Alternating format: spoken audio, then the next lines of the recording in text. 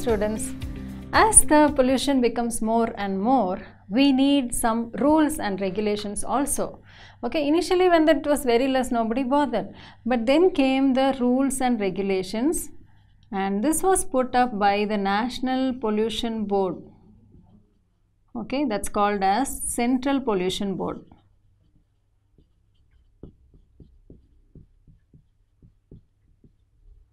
They brought in some norms which all industries and vehicles and the manufacturers had to follow. Okay, according to that, there are two things that we need to know about and we have to learn. One is the Taj Trapezium Zone. This is in short called as TTZ. Okay, and the second one is the Delhi City Model. Okay, Delhi City Model.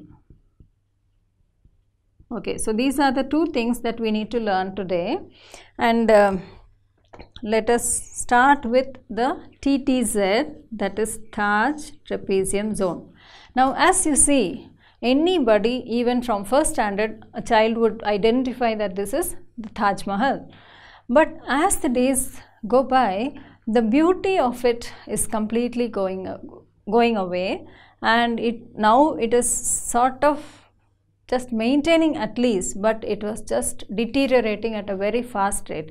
Why that deterioration is because this is somewhere in Agra.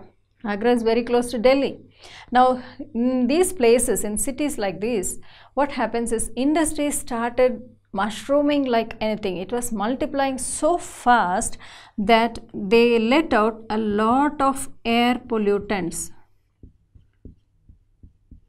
Just around the Taj Mahal, there were about 512 industries. Can you imagine so many around the Taj? So all these were letting out air pollutants, acidic gases, so especially sulfur dioxide.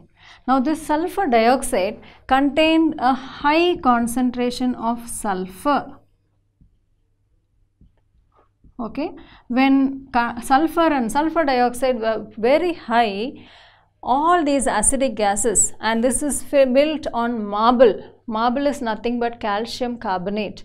Now that calcium carbonate is eaten up or just corroded by the acidic gases like sulfur dioxide. So that is what happened. So this Central Pollution Board, they came up in about, I think, 1996. They came up with something called the Taj Trapezium Zone, which covers an area of 10,500 square kilometers in and around the Taj Mahal in the shape of a trapezium. See, this is the shape. So this is the shape, and this covers many monuments including 3 heritage sites. One is the Taj Mahal, Agra Fort, okay, and Fatehpur Sikri.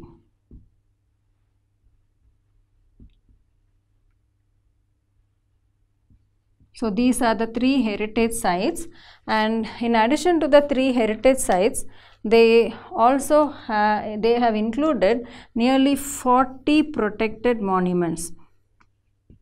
In this trapezium alone, in this zone alone, there are 40 protected monuments. Now, having drawn this trapezium zone, they have come to 3 important points that they need to follow. One is there should be, the industries should stop using,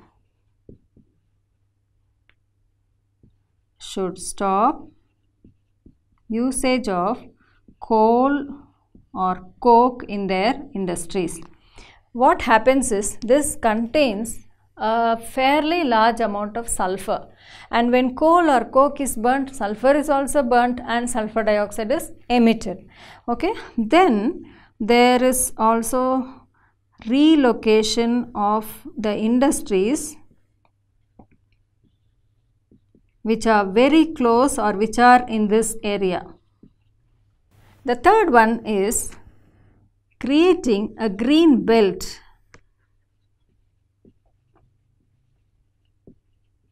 around the Taj Mahal.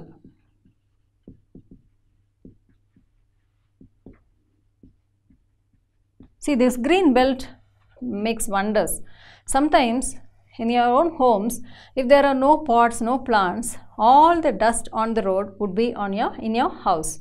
But when you have plants, the plants absorb all the dust and the dirt. Actually, they act as shields or barriers which can just absorb all the dust and the dirt to a certain extent.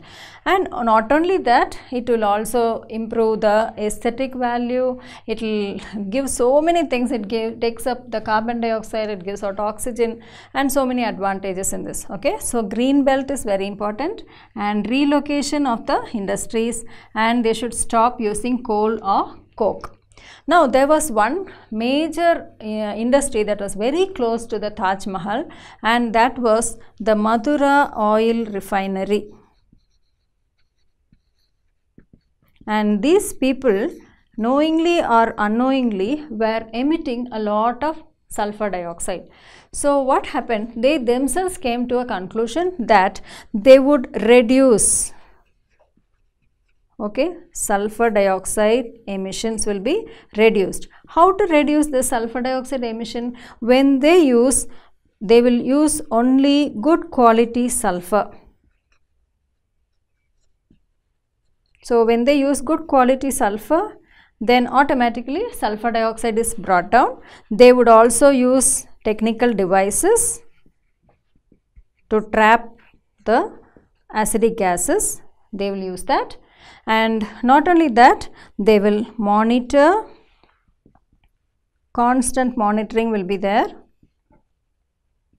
on the emission of the sulfur dioxide. As a result, what happened was the sulfur dioxide emission came down drastically from from the dangerous zone, it came down to a much lesser amount.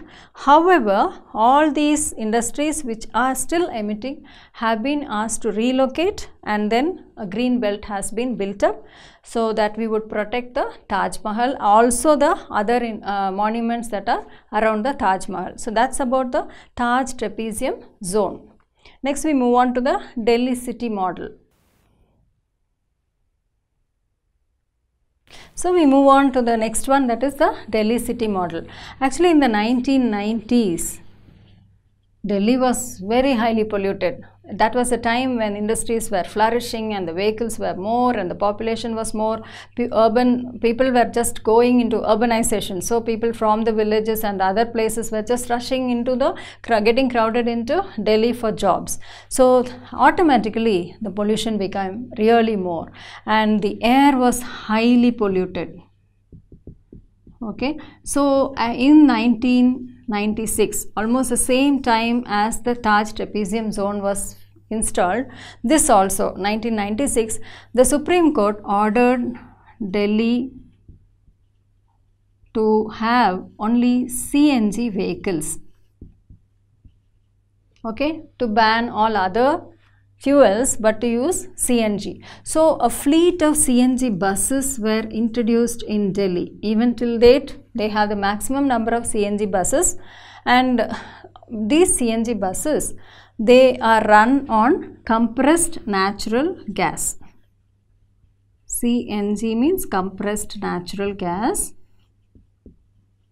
and this contains 80% methane. So, the pollutants that it gives out is very less. Okay, there is absolutely less pollutants here, and also there is but the disadvantages are also there. Anyway, let us see the advantages first. Less pollutants meaning major concern is about carbon monoxide. See, it is a competitor of oxygen. So, if carbon monoxide increases, it is highly dangerous. In the place of oxygen, we will be inhaling carbon monoxide and it will result in carbon monoxide poisoning. Now, this carbon monoxide emission was reduced by 50%. So only half of the carbon monoxide was emitted. So it came down by 50%. Similarly, there was something else called hydrocarbons. Apart from methane, there are so many other hydrocarbons. These are generally called as HC. This also was reduced by 50%, by 40 to 50%. So see here, this is a major advantage. Okay, so the poisonous gases, the hazardous pollutant gases are all reduced by using compressed natural gas. But the disadvantages is, when you use a gas vehicle, okay, the storage space becomes less. Space is less and the pickup speed is also less. Less mileage is given. So these are some of the disadvantages. However, in a city when there is so much of hazard, see, sometimes very often we come across the pollutant level going beyond what is needed, and because of that schools are shut, children are affected by lung problems, so they don't come to school, schools are shut and they have to stay inside till the pollutant level comes to permissible levels. Okay, so because of that, it's definitely better to use CNG in the place of other fuels. So with this we finished the case studies on legislation on the Delhi city model and the Taj Trapezium Zone, and a few more about the satellites we'll see in the next video.